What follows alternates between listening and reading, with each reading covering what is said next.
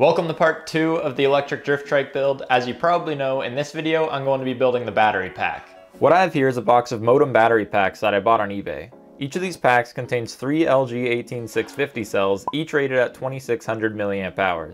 In total, there are 99 cells here. The listing claimed that these cells were testing at around full capacity. The seller tested 2,000 of these cells, and here are the results that they got.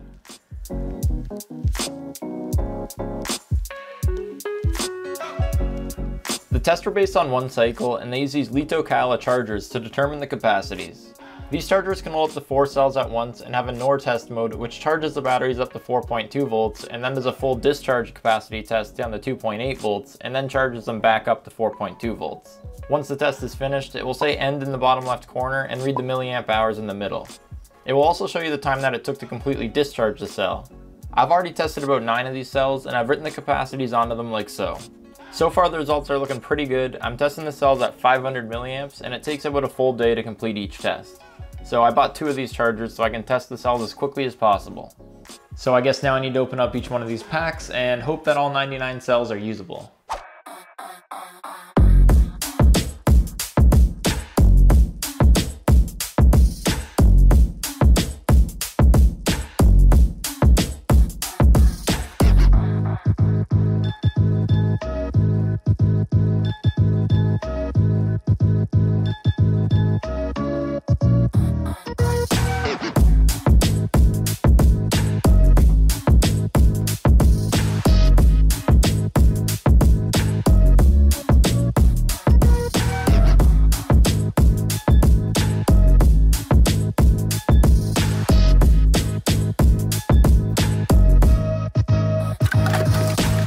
Okay, so out of all 99 cells, 6 of the cells weren't usable, which is actually pretty good considering the price that I paid for all the cells.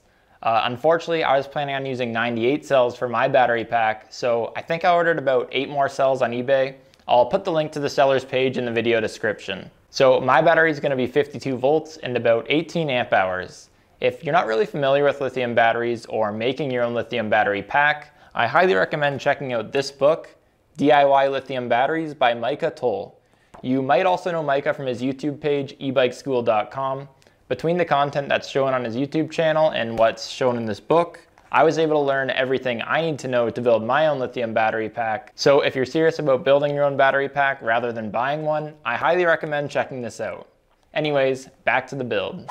After my new cells arrived in the mail, I arranged the batteries in the 14 groups of 7, making sure to even out the capacities of each parallel group as closely as I could. Quite often you see people spot weld or even solder their cells together with nickel strip. I didn't want to purchase an expensive spot welder just to make this battery, so I purchased a couple of these VRUZEND Battery Kits. These kits consist of red and blue bricks that slide onto the cells and just snap together like Lego. They also come with these stainless steel bars that make the connections between one battery to another. The only tool that you need is a socket driver for the nuts, which makes this easy for anybody to do. I used my Dremel to remove some of the old spot welds on each cell to ensure that I ended up with good connections. The red caps slide onto the positive end of each cell and the blue caps slide onto the negative ends. I started by assembling the cells into 14 rows of 7, making sure to alternate each row from positive to negative. This will allow me to make my series connections later on. The next thing that I did was lay the steel strips across each parallel group and then started making all the series connections after that. It's important that you go slow during this step so you don't accidentally short out any of the cells. Once I was finished one side, I flipped the battery over and did the same thing on the other side, this time starting the series connections at the first cell group.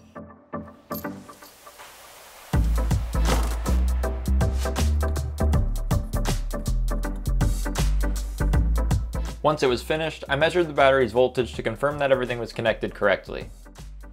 Now that my battery is all assembled, I can go ahead and add my battery management system, also known as a BMS. A BMS is used to protect your battery during charging and discharging. During charging, the BMS will monitor the voltage of all your cells and balance the cell groups to ensure they are charged equally. During discharging, the BMS will monitor the voltage of all the cells, as well as the entire pack voltage and the discharge current. If the BMS determines that any of its preset limits have been passed, such as the battery draining too low or an unsafe amount of current being pulled from the battery, the BMS will cut power to the battery to protect it from damage. When choosing a BMS, you need to know how much current your speed controller is going to pull from the battery. My speed controller is a 40 amp controller, so I had to make sure my BMS was rated for at least 40 amps. You also need to make sure your BMS always matches the number of cells that your battery has. For example, I have a 14S battery, which is why I went with a 14S BMS.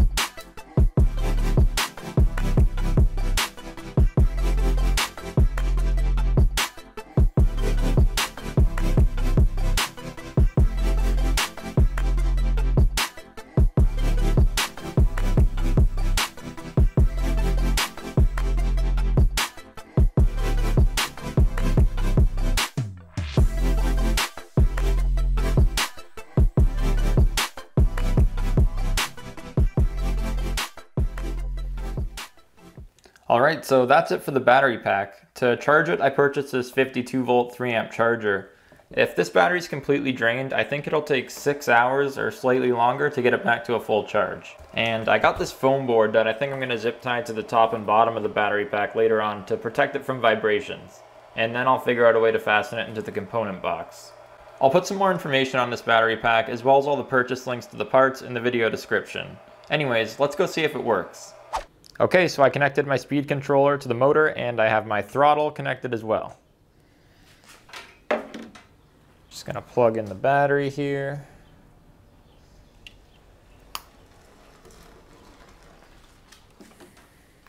All right, here we go.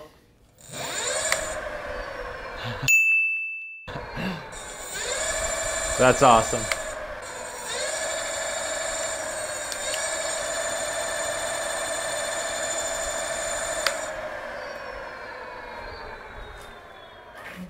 Alright, I think that pretty much wraps up this video. Make sure you stay tuned for part 3 where I actually get this thing working. And as always, thanks for watching and I'll see you next time.